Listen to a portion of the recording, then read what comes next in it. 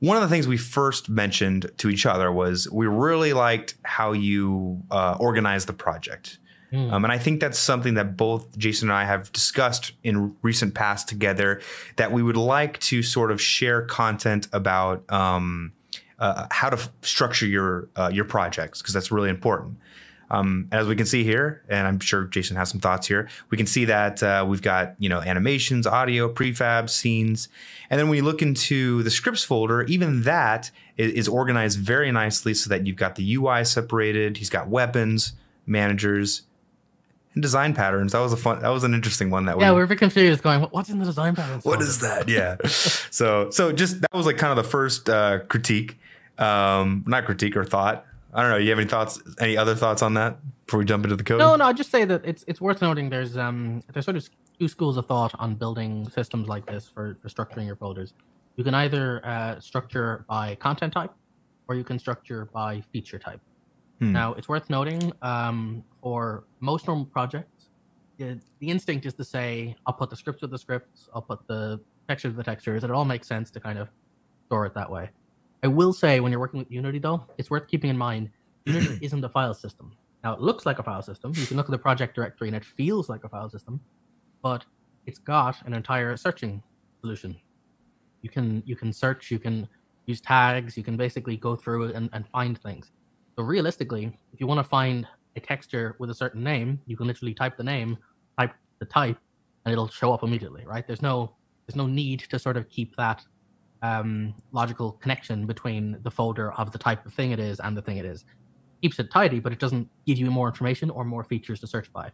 But you can't search by conceptual feature. So if you have something like a fire sword, and there might be 4 concepts associated with it, the sound for it, texture for it, and the scripts that run it, and the prefab for it, sometimes it might be easier.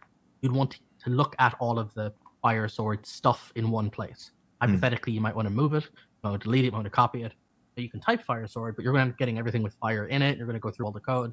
But even then, it's hard to find which of all of these things with fire in the title or whatever are the one I'm looking for, or whatever else.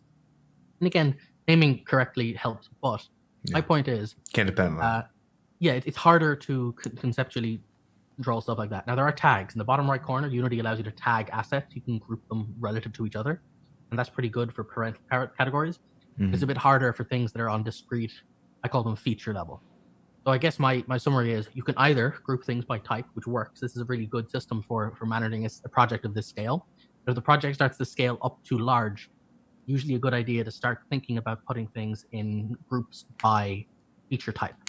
So put the enemies together and the orcs together, and the boss orc and whatever else, and his stuff is all in one directory for his stuff.